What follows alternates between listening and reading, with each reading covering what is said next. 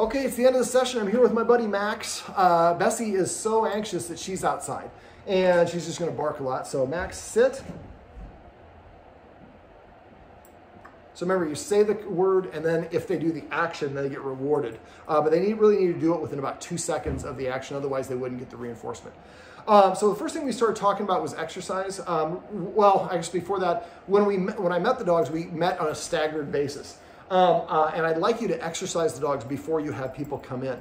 What I did was I basically, and that Click for Looks video that's above is really gonna help with that. So I probably would practice that video first with a person 2 or 3 times before they actually come into your house to practice what I'm gonna talk about now. So what I would do is I'd exercise the dog first, give it 10 minutes of rest, so maybe the doggy stairmaster, go for a walk or whatever it is. And then we've already practiced the engage, disengage 2 or 3 times, and I would probably do a little bit of it as the person's walking up. So they walk from the street up, you're doing the disengage part of the game, they get to the door, they come in, have them come in, and have a bunch of treats and have them just kind of dropping treats on the ground. Now, a lot of us, we just only think about dropping the treats in front of the dog. Dogs are front facing, so I can throw a treat behind the dog and get the dog to move away. Dogs, when they're barking, they're trying to increase the distance between us. And when they bark at me, as a human, I usually leave. So we can throw a treat behind them and that gets them moving away. So I like using the Charlie Bears. Those are the ones that have the coat, so you're gonna make the sound on your tile floor. So don't just throw them in between the person, throw them sometimes away, this way, that way. For him, I saw it in the video. So you saw he got stiff. That's his warning. So if he's just kind of hanging out, and all of a sudden goes, and gets still and stiff, that's his thing that I'm not comfortable. So let's go ahead and we'll take Charlie, take Maxwell. Let's put Maxwell outside because it's been a long time. And it's been a 3-hour session, and so this is way too long. When you're doing these visits, there you go, Dad's got some treats. When you're doing these visits, you want to keep them up. You can't bark at somebody to get the treats, buddy. He's like, but I was all session. But the idea is we want to keep the visits nice and short. We want to exercise them first, have the person come in, and the litany of what I'd like you to do is get lick mats, because I think the lick mats are really, or the bully bites or bully sticks are really going to help. And we'd like to have the person practice the engage, disengage 2 or 3 times, and this is what might be over a couple days. Then when they actually come in, we do the engage, disengage. When they come in the door, have them stay right there and just have them toss treats around the ground. And you saw how quickly Max warmed up to me. And then, you know, aside from that. And then basically, I would like you to also teach them both how to catch, like I showed you. So you'd have, if I'm the person with Max, so Max is right here, somebody's where the camera is, they throw a treat, just go 1 toss and try to make it such a good toss that it's going to go right in the dog's mouth if they open their mouth. And then you use a marker word. You can use a click. Every time that the dog catches it, you click. And after a while, when you can anticipate the dog's gonna do it, you say catch and throw it, and then the dog snags it out of the air. That's a wonderful game to allow the dog to play, to interact with the person. You can also do the targeting game that I showed you. Remember, if you chop, when you do it, don't go like this. Give it a good chop. The dogs are gonna see it. And if the dog's face is here and I chop here, the dog doesn't go for it, I'm gonna pull back and chop closer. So keep it at the dog's nose level. Don't have it up here, then the dog's practicing lunging. And that would be probably something good for you guys to practice yourselves before the guests come over. So once the guests actually come inside, Max has already gotten a bunch of these treats. I would have like a lick mat with peanut butter on it, put it on the ground, and then have the guests stay here for about 5 minutes or so. The dog is completely engrossed in the lick mat. He's practicing not barking, not being territorial, not charging. He's in a good mood. He's got a lot of treats. He's already conditioned that looking at the person is a good thing, and then looking away from the person is a good thing. And then eventually, before the person leaves, maybe you drop a couple more treats or make sure they're engrossed in the snuffle mat, or not for the snuffle mat, the lick mat. And for the lick mat, I would probably position it there so that the guests can eventually get up and leave your house without walking by the dog. That close proximity might create a reaction.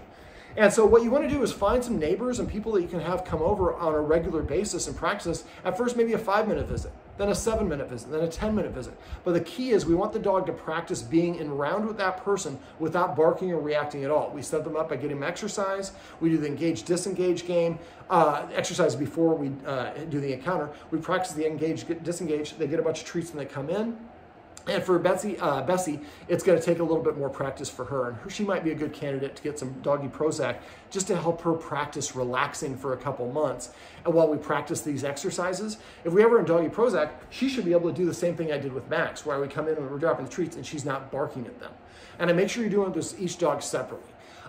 This is really something that the reason this doesn't work for people is they do it once and they don't do it again for 3 weeks, and they do it again. You really want to do it, so make a commitment, find a neighbor. Hey, can you come by once a day for 5 minute visit every day for a week? And then get a different neighbor.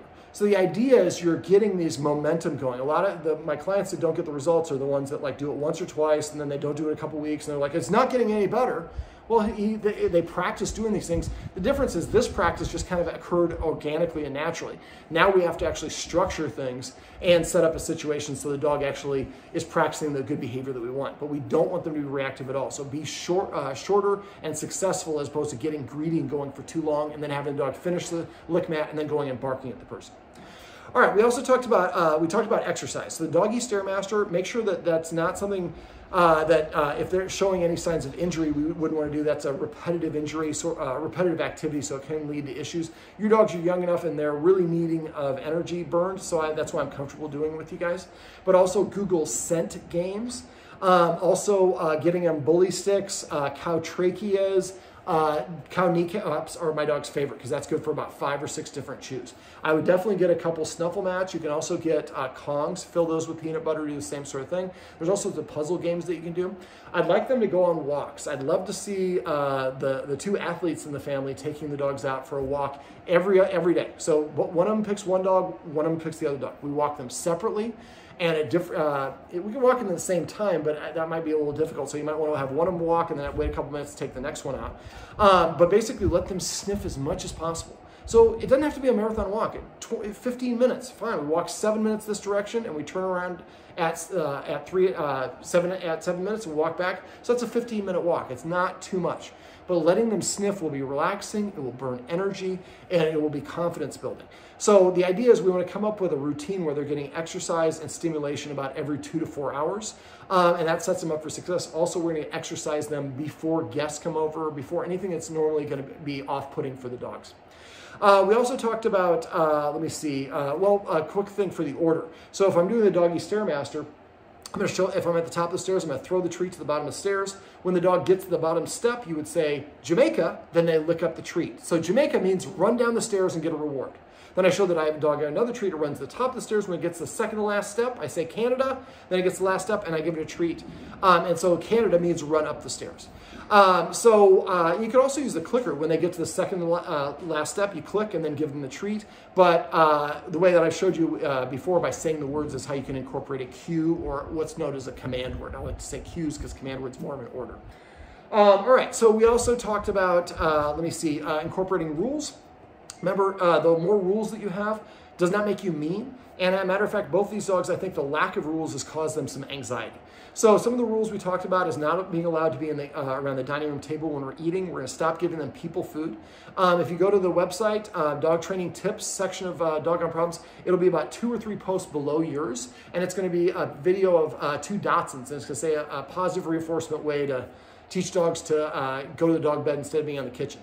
Just practice that. Make sure you get a white, light cream, or light gray dog bed with no pattern, no plaidness to it, or paisleys, because they won't see where those treats are. And then just practice that. Remember, practice when nobody's, just somebody's at the table, but there's no food. Practice all the different seats at the table, 1 dog at a time, then switch dogs. Then eventually 2 people at the table, 3 people at the table. And then eventually you can work out where you're at 1 person at the table eating, but not at your traditional meal time, some other different time. So they kind of get accustomed to staying there. And it's also a great time to do it when there's no food at the table. Just practicing for no reason whatsoever is a wonderful way to do it, because the motivation is go to the dog bed to get the treat rather than going into the kitchen where we're preparing food or being around the dog, around the dining room table where we're eating. I'd also like to incorporate some premax. Remember, a premax means less desirable behavior earns me a more desirable behavior. So once a day, close the dog door for an hour. And every time they want to go outside, tell them, go to the door, say sit. If they sit within 2 seconds, open the door and let them out. If they don't sit within 2 seconds, sit down nearby, wait 1 minute. After 1 minute, go back to the door, tell them to sit again. If one of them sits, the other doesn't sit, I would open the door and let the one that sit go out, the other one doesn't. I'm getting paid, they're paying the dog based on performance. And eventually what will happen, the dogs will go sit at the door and ask to go out. So I say sit. If you don't sit within 2 seconds, I walk away, sit down for 1 minute. Next time I sit down for 2 minutes, then for 4 minutes, 8 minutes, keep double the length of time, but eventually they'll sit at the door. I would do that anytime you're going to leash them up, when you're going to prepare their food, things along those lines. Now, I'd like you to also get 2 snuffle mats and start feeding the dogs in a structured way. Right now, the guardians are free feeding these dogs. I think these dogs will be much better. They'll have more respect for the guardians. They'll be more confident in knowing what time food comes and who provides the food. Remember, when one dog's eating, when Max is eating, Bessie's not allowed to be near him. And when Bessie's eating, same thing. So after a while, the dogs start to understand the humans are controlling the situation. They're the providers of food, which makes them have more authority. I'm more respectful of them. They make sure they cover my back when I'm eating. They don't let the other dog come up. When one dog is a bully stick, don't let Max come up to her and vice versa. So the more you intercede, for dogs, if the dogs do something and you don't intercede or disagree, that's your way of saying I'm cool with it. So if Bessie has a bully stick and Max comes up to her and she growls and you don't disagree with Max or try to lure Max away, give him another bully stick or create a situation where he doesn't want to, she thinks, I'm on my own. I have to deal with this on my own. We want, again, that's another opportunity for you guys to demonstrate a good leader-follower dynamic because you're taking care of these sort of things. So you might also get an Omega Paw treat ball. That would be that orange ball that you can put their food in and let them nudge around the room when people are here. There are a whole bunch of treat dispensing toys and games that you can get. Go to Amazon or Chewy, they're the cheapest place to get them. Also, again, Google scent games and get them used to doing those. Those are great ways to drain some excess energy. Let me see, what else? We talked about petting with a purpose and passive training. Petting with a purpose is petting your dog for a reason. So the dog comes up and nudges you, barks at you, paws at you. You tell the dog to sit. If it's already sitting, you tell it to sit here, or tell it to lie down. Don't ask for a shake. If it sits within 2 seconds, try to pet it under its chin or anywhere in this area right here. Try to avoid reaching over the head. That kind of creates a cowering, fearful position for dogs. And so if the dog comes up and tells you what to do, nothing happens. But if you tell the dog what to do as a counter order and it does it, it gets your attention. After a while, your dog will start sitting in front of you to prepay for the attention. When it does, make sure you reward and reinforce that. Otherwise, they'll go back to nudging you.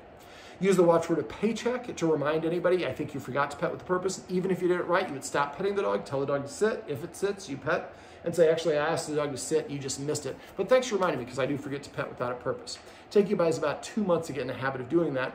But if you do, every time you pet your dog, it increases your dog's respect for you. It boosts your dog's confidence. It helps your dog practice basic commands, and it makes your pets more valuable. So it's really a four for one. I also want you to celebrate the things your dog does that you want. So every time the dog comes to you, try to, when it's 1 foot away, as it's coming to you, say come, and then pet your dog. It's about to sit, say sit before the butt hits the ground, and then pet them. If they're about to lay down, say crash or chill or whatever your word is, and then pet them. Now, if you miss it, let's say Max was here not barking at me, and he walked up, and somebody here on the couch saw it and said, David, celebrate. I just turn and I start petting Max right away. I've already missed my window, so I'm not going to say any words. I'm just going to reinforce that particular behavior. The more we pet our dogs for the things that they do, the more they're going to emulate those things. Right now, and remember, good attention, bad attention, same thing. So I think these dogs have learned to bark to get their guardian's attention. And it's a hard habit to break. So you might want to practice putting that paper up on your window, like I talked about. But the other thing is just close the door, maybe do it on your side windows. That way you can play the engage-disengage game, which I would do quite a bit. I would try to play the engage-disengage game at least once a day. And you could probably do it with the guys in the house. They're probably just the motion. They probably won't even know who it is at first. And you could put parkas and stuff up there and they wouldn't know who it is. And you're practicing helping the dog not barking at people that come by, and then seeing things outside is something that gets me a reward. Let me see, what else? The touch game. Practice that touch game. I have video for that. If you forget how to do that, let me know. But it'd be nice if everybody in the house did that with each dog once a day. And then that way, after a while, when the dogs are here and they're a little nervous, you play the touch game. And again, remember, you can have one person over here and somebody sit on the couch and have the dog going back and forth, eventually up, down the stairs. That's a nice way to do it instead of just throttling the treats. And then when you have guests come over, that can be something that they could do. You do about 4 or 5 touches, and then you hand the guests some treats, and they go like this, and the dog just comes over and sticks his nose on there. It's a way to get the dog to engage with us where the dog is doing it on its own. And so it's a positive thing for the dog. Approaching someone is a good thing. I like doing it. I'm initiating the contact, and I control how close to them I get and whether I want to or not. And if the dog doesn't want to do it, that's okay. Then you guys just go ahead and practice amongst yourselves. I'm trying to think. Is there anything else you want me to go over? It's like I've done this before. All right, well, now you guys are going to have questions. When they come up, just please text me. The number I called you from is my personal cell. Please program that in your phone and put down Doggone Problems, the company name, so you can always search for dog. I really would like to send Laura. Laura's our fearful animal specialist. I think she would be great, but I will send you guys a link to, if I forget to in the email and I don't send a link to the veterinary behaviors, remind me of that. Sometimes I'm a basket case, I don't remember all these things. But remind me and I'll put that in there because I really think that if you can get her on some meds for about 4 or 5 months, just through the spring, help her practice the engage, disengage, and help her get out of a habit of barking at people. She's gonna be more relaxed. As you saw, that impacts Max, then Max is gonna be more relaxed, and both of them get out of a habit of doing this. All of a sudden, you guys get in the spring, coronavirus is done, you're like, wow, our dogs don't bark at anybody ever. I should probably give David that 5-star review he asked me to give. So please let me know if you have any questions. If I don't hear from anything from you, I can't help you. And I've had people call me 6 or 7 years after I've worked with them, but texting me is maybe the fastest way to reach me.